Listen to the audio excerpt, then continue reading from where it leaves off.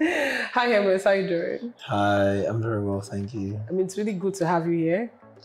It's great to be here, to be honest. For some people, honestly, it's not like, oh, they wanted you out of the house. They actually, most of your fans or viewers actually saw you at the finals. So now that you're here, a week before the finals, I'll first of all say congratulations to you. Yeah, thank you so much. And on the other side, we're not happy that you're here. I mean, first I'll say thank you because 9 weeks, obviously, admittedly, is no beans. Like, a lot of people left second week, third week. I was in there 1, 2, 3, 4, 5, 6, 7, 8, 9 weeks. I don't take that for granted. I did the best that I could. And coming out and seeing how much I'm loved, and I appreciate the love, coolest tribe. I appreciate the love, and I understand how people could have seen that or projected me to be a winner, to come out the winner. But I believe so much in God's plan. I feel like if it happened, that's God's plan. Like nothing will happen under the nose of it, you know? The Almighty that, and whatever it is, I'm gonna do the work to get my part to get to wherever the plan of God is for me, and that's what I'm getting up to, the work. So let's just talk about your accessories. Yeah. Yeah, from your earrings to your nose rings to your rings and everything. Like it's actually speaks more about you, about your personality and the kind of person who you are in the house.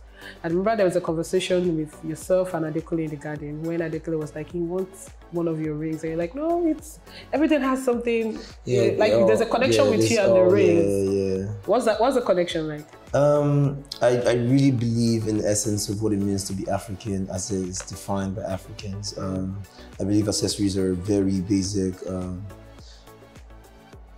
part of being African, from kings to queens to even the mass, whatever it is, how people want to define the classification that divides society and whatnot. And reading into history, these things symbolizes a lot. And for me, it's just accepting what all the things that come together to project what life means in general, like death, life, trees being a part of life, the cross being a symbol for like Christianity and all of that, a path towards me knowing myself. I went to church. I still believe very much in the gospel of Christ. I also believe so much in the spirituality of the African people and what it symbolizes over time. You know, light, darkness, everything that symbolizes life and everything, and just embody that within like accessories, the beads, the rings, and everything. The carriage. So they're all a part of me. Like, and I don't give any of this out. Not my beads, not my rings. Never. Yeah, it will never happen.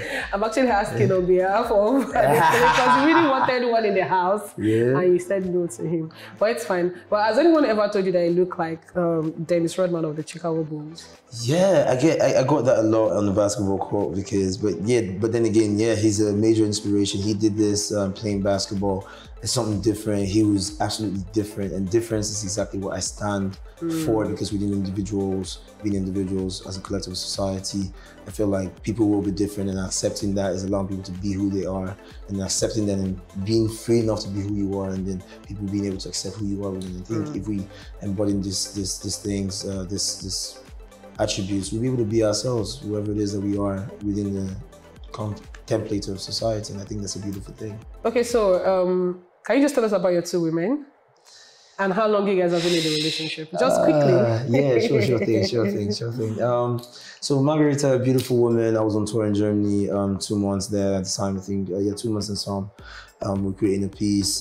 She was part of the students that came around to see what it was that we were creating, dance, theater. To test the quality of the work that we were creating at the time. And it was a very classical story, across the room, smiles and everything. We connected. She got lost for a bit, tried to get her an email, then finally got her. She came around, we spoke. There was a drama between all that, we met. Then I came back. She was one that told me she was able to belong to more than one person. I started to accept that because I wanted to be with her. Started to make a journey towards an acceptance of that theory. And then I finally found my peace with it, and then I started to want the same thing, and then met coming back because it was a long distance thing. I feel like if it wasn't out, just literally because that was my knowledge, African boy, grew up with the monopolos, this is the perfect thing, one man, one woman. It still is. People decide what they want for themselves, and everything is still this perfect within whatever anyone wants to define perfection to mean for them, and I respect that. Actually, we do. It's just I go introduced to something different. I totally bought into it, started to make a journey towards understanding for myself, and I did. And then because the thing that one of the inspiration towards like me accepting it was fact that I had a long distance relationship. I needed to feel loved, and over time, we tried to meet visas and everything, denied and all of that. It kind of like put emotional turmoil for me. It was becoming a very tumultuous thing for me emotionally. And then I spoke to her like, I'd like to start something with people. I tried to meet other people, it didn't work because they didn't think it was possible. And then I met Blessing, and she accepted it and made a journey towards it. And now, yeah. And then you met Allysn in the house.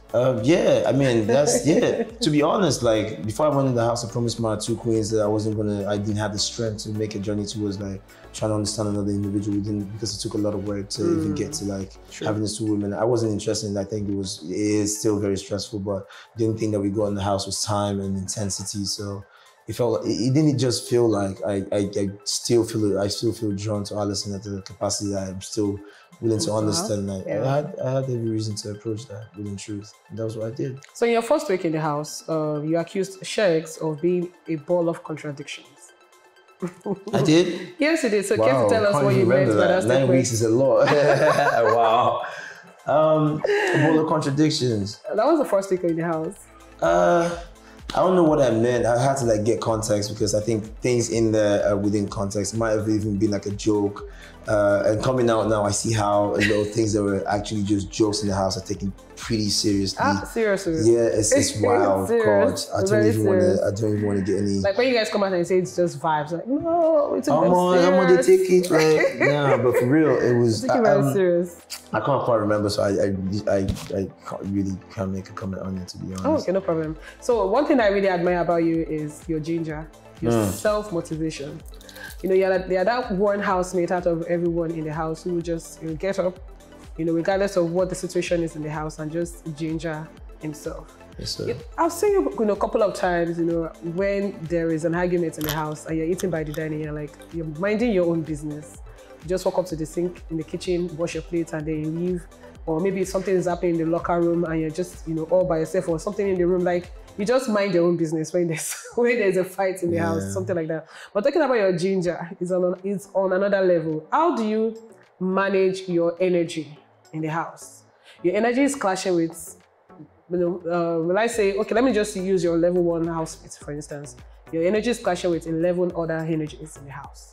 So how do you do it to just stand out? So the thing that I accustomed that strength to is having to face an entire community. I don't shy away from the fact that I'm coming from this slum. Even before I went into, I was still staying in OloriSuperGal. And I absolutely love the community. Shout out to OloriSuperGal, and I feel like I had an entire community to practice for that. Because I still looked exactly like this. Even my community, I still wear my rings, go to the basketball court, and people really had words for that. Market women, children playing football on the street. Like everyone had words for me as to what they think I am. And I still did not care. Like I still projected who it is that I wanted to be. And within building that strength and then getting into the house, I knew exactly what I wanted to be a part of and what I didn't want to be a part of. And I know for a fact I don't function well in chaos. So every time there's chaos, I admit that that's what is happening out there, but I'm not a part of that. I'm not about to be part of that. And I respect that because people have their right to feel feelings and discussing or fighting out their differences as they decide, but I don't deal with that in that way, and I do not respect that, so I will not be part of it and just choose to not be part of it. I came in there to compete, so when it was time to compete, sorry to cut you, but there was a time, I think the first week or the second week when level 2 won their wager or something. It was first week. First week. Chumsy, yeah. No, when level 2 won their wager. It was first week. Okay. And then I won the wager second week. Yeah, exactly. And then you guys, I mean, you in particular actually congratulated them. So I think when you go back into the house and the other housemates were like lashing out on you, like, how would you celebrate them and all of that? I think you still wore that your suit or something. That was the outfit you wore that day. Yeah, the brown and black. Exactly. Yeah, I remember quite well. Yeah. You remember exactly. Yes. And they lashed out on you, like, why are you and the energy happy for him? And I was like, this is someone celebrating, the other group. Like for us, for we the viewers, we are watching a game. But for you guys are competing against each other. Yeah. So I'm sure your other level housemates were like, why are you celebrating them? Like, why are you happy for them when you guys actually lost in that process? I mean, how did you feel? I mean, personally, I constantly say in my diary sessions, I'm one to believe that if you win, you expect everyone else to win. Even if you lose, you still expect people to win. So when they do, congratulate them, learning from them, knowing that you do better if you get a chance next time. But you see that moment you just spoke about, I feel like that was such a defining moment because that was the moment that the energy shifted. I championed it, and then you see that competition that started from the second week. That was it. Chamsy triggered me. She said I wasn't doing enough, and I'm not one to not give my all to anything, a relationship, anything I choose to be a part of. I throw all of me into it, and I feel like I gave my best. Like I tried to organize the drama, try to direct it. I gave my all to it. I was playing the guitar, played the drum. I felt like I gave my all, and then somebody accusing me of not doing that just flipped me like, okay, you want to see some other side? I got that to give as well. And then that was the flip, and then it became too competitive. Second week we won. I won HOH, won the wager, and level 2. I saw recently seeing videos of Brian just saying like, you see that guy with it? I'm like, nah, he did not do that. So yeah, I feel like that was a defining moment where energy shifted. Energy really shifted. That's where they would obviously describe it. Now really because you guys came back with that energy, like the group came, like one group came back with the energy to always win the wager. I mean, of course, you guys are always competing at HOH levels and all of that. But level 2 would win wager, you guys would win HOH and all of that. So they there was a constant conversation about how level 1 housemate would rather, they kept saying they'd rather be safe in the house, stay in the house than you know, win the wager. They would rather starve than go home. So we'll see yourself and Chichi, you know, clash a few times in the house. And the most noticeable one was during Athena has HOH in the house. So what was really going on between Athena? Yes, Athena during HOH. Did you cry? Did we cry? So what was between yourself and Chichi? I think it was just a personality clash. I have an opinion towards Chichi's personality. I think she's very emotional. She's been through a lot, and she approaches things from an emotional state of view. And I'm not one to do that. I like to find balance to things. If I feel emotionally attached to certain things, I try to find logic to balance my emotion and then approach that from a balanced state of mind. But she just rides on emotion, in my opinion. And I feel like riding on emotion would just get you in trouble. And I don't respect that. And I think based on that, and she would just say things. I feel like she also always wanted to have an opinion towards things, whether it was etiquette or not. She just wanted to say something, and she wanted her voice to be heard. Like I said, she's been through a lot. Like she said, in my opinion, I think that's just why she wants to, you know, speak out. I hope that people will listen to her because she doesn't like to not be heard. But I just feel like a lot of times, sometimes you don't have to speak on certain things if you don't have knowledge. So let's just talk about the famous food fight in the house. Fight for chow. You guys always fight because of food. And I think this started when the major happened.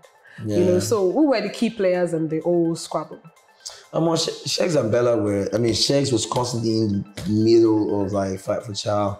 And I think, I mean, I know for a fact that he was doing it because I'm sure he's a strong guy. He could live on noodles. I was living on noodles and Gary the entire time from week 1 to like week 6 until they started to do the collective food and whatnot. And I feel like he had the strength to do this as well. But he had to look out for his girl and all of that. And they were always eating chicken, and they got used to that, and they wanted to have that. It wasn't available, so he was trying to make sure it was available because he has to look out for his girl. So it was just him looking out for his girl, to be honest. Okay, so you're also one of the few housemates to win the title of HOH. So you've already talked about it, how you felt about it, and we also remembered where you resigned from the role due to the stress from your fellow housemates. Yes. So you tell us about it. So I really believe that to lead, whoever it is that you put in charge to lead has to allow you lead for you to do the best at leading. And at that point in time, I sat there and I told them that the only reason I had to tell them like they should allow me to lead them was that I won the HOH and they didn't. And I saw the look on their face like, why are you pissing on us? Like we wanted that as well. And that wasn't enough reason to lead. So I stepped down and then became a part of the crowd, hopefully. And I just wanted to learn how to be a leader to this collective. And I learned that, and I stepped up the next day, and we did an absolutely amazing job, won the wager. So I think my choice. And actually, there's something else I like about you, which is your your thing for hygiene in the house? You sweep, you clean, you sweep, you clean, you sweep, you clean, you complain, you clean, you sweep, you clean. No, I'm being honest with you. Yeah, I did. Yeah, I did. Because when you have other adults in the house, when you guys, say, wash your plates, wash your pot, do this, do that. If you use the sink, you go on, and then the next thing, we see you with the broom. Yeah. Sweeping. We see you by the bin side, packing things. We see you doing stuff, and also, I'm sure, for one, I'm just thinking, from the top of my head, that this is just who you are. Like, you're the kind of person that maybe if they don't do it, I'll just do it. And, I'm sure you're not doing it because you want a biggie to give you like an extra room or extra pecs or anything. You're just doing it because, come on guys, we are guests in this house. So why would it be difficult for you guys to just clean up and all? So, I mean, did they ever tell you thank you after cleaning? No, as a matter of fact, they told me I had a mental defect, OCD. Yeah, I don't know what that means. What? Yeah, that was flying around. They said I just like it was flying around in the house. Yeah, level 1 or level 2? Level 1. Level 1. Yeah. They said I just like I can't stand like not so clean environment. It was a mental thing. Yeah, but me, it's just I've had to take responsibility for a family that I'm the last from. So I understand responsibility for my space, for my environment, and that was all it was to me. Whatever anyone wants to define it to be, that's them using their understanding to define what they understand that to mean, and I understand that. Okay, so before levels were merged, Big Brother asked you to nominate 2 housemates from your level to be sent to level 2, and you nominated yourself. So why did you want to move so bad? At that time? I went in the house wanting to compete. Yeah. And like you said, it was a constant fight to chow. Yes. People were so comfortable because a couple of people were so motivated to always get the HOA, so they got really comfortable. Like, yeah, you guys just go get the HOA, we'll be safe in the house 4 weeks straight. You guys do the work. You guys do the work, we'll be fine. And I wanted to compete. I wanted to see people who were willing to compete so that my energy is reciprocated to me. As much as I want to give it out, I have people around me who are also, building towards that energy so I can grow, because I don't just want to give, I want to give and get as well. And I felt like I was giving a lot, I wasn't getting the same energy. Exactly. And I wanted that environment to change. I really felt like if I had gotten an opportunity to go downstairs and compete against level 1 with the same different energy, like they would have really stepped up. Because now there's Hermes down there, and Hermes will send us home if we don't step up, and that would have been an absolute shame. Hermes, do you know what? Let me be honest with you, honestly. If from the beginning of the show, if you were in level 2, yeah, I don't know. I don't know. No. Like from the beginning of the show, like if maybe when you guys were doing the lockdown and you guys picked the cards and you picked the colored cards, if you had picked the colored cards, you'd definitely be in level 2. And these guys, I mean, of course, we don't know who will be in level 1, but definitely be competing against them. And I mean, yourself, Fina, did you yourself and Fina ever clash?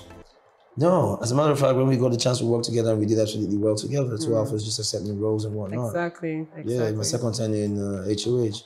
Yeah. Awesome. All right, so what's next for Hermes now that you're out of the show? What's next for you? Building platforms, to be honest.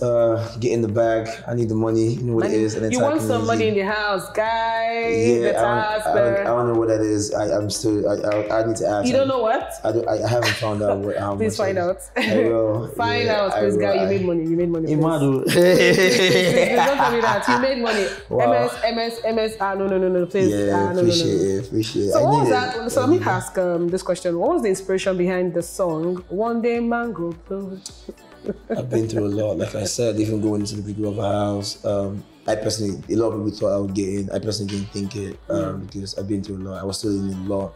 I needed to level up, to be honest. And yeah, that was part of the inspiration, because even getting in the house, I saw how people could underestimate the capacity for worry, because they could see that whatever it is that's triggering that is a lot that has happened, and they won't be wrong to think that that's my truth and I accept it. But that's also built a lot of capacity to put in the work, and that was all it was, just thinking back and realizing that I've been through a lot. I deserve to, I deserve the limelight, and that was it. Like, one day man will blow, one day when money go show. Like, I don't blow. You don't blow.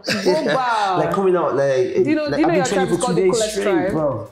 Your tribe is called the Coolest Tribe. Your fan base it's called the Coolest Tribe. My account, my Instagram was Coolest African King before I went in. Oh, before you went to the Coolest African King. A lot of people still recognize me by the name and whatnot. So, and I mean, shout out to your handler, whoever your handler is. Shout out to him. That is my guy. That is the guy that I work with, the same guy that I do everything. That is my partner. Like, we do a lot in the community. We've changed that entire community, just the both of us and a couple of other people, just, you know, taking responsibility for our community. The kids there, we're training them in the arts. And that's what I want to focus on. Like I said, building a platform for the arts and sports. Yeah, that's my guy. Awesome. So, I mean, the show is just 1 week to go. So it's birthdays, it's birthdays, a couple of days. Yeah. So who would you like to see win this season? I feel like everybody has a potential towards it. I mean, before I came out, I would have told anybody Fina. But now I was watching the show and then seeing comments, and people are switching sides by the daily. This person is going here. Why is he hating Chi-Chi? So everyone right now stands a chance. Adekunle is brilliant. People are gravitating towards his intelligence. Fina is just a high priestess. Like, I still feel very strongly like Fina stands a huge chance. A lot of Sheggz fans, even my fans, are gravitating towards Bella as well. Daniela, there's a lot of controversy over her, and I feel like even negative energy can fly as well. So she still stands a chance, and things like Ebuka told them this week, into this week, like 1 week is a lot. A lot can change in a week, so things are changing. So Bella as well, goddamn, she's getting bad fans. So I don't know, everyone just stands a chance right now, to be honest. Brian is he survived eviction, just like Fina a couple of times. So you see, I don't even know where to put my eggs right now, but if I'm to pick one, I still think Fina stands a great chance. Awesome. Thank you so much, Hermes. So it's true they say time flies when you're having fun. And today has been amazing. Sitting with Hermes, who was just evicted from the BBNaija Level Up house. So Hermes, before we leave, do you have any word to say to your coolest tribe? You know, I want to take now. Thank you so much. Y'all keep me in there for 9 bare weeks. No BBNs, people dipped, I still stayed in. So big ups the tribe, Coolest. We still out here. But still so much work to do. Please stick with me. It's the journey just started. Please stick with me. So much love that I still have to give. Can't wait to share space with y'all. Peace, love y'all. All right, so the journey is just starting for Hermes, and stick with him. And of course, this is Unfiltered with OloriSuperGal, where we're bringing you the exclusive interviews from the BBNaija Level Up season. Please do not forget to follow Hermes on social media, and do not forget to follow us on social media at OloriSuperGal. Remember to subscribe to our YouTube channel, which is OloriSuperGal TV. And until next time, we're bringing you exclusive interviews here on Unfiltered with OloriSuperGal. From me and Hermes, it's bye. Peace out. Peace out. Yeah, you know what it is.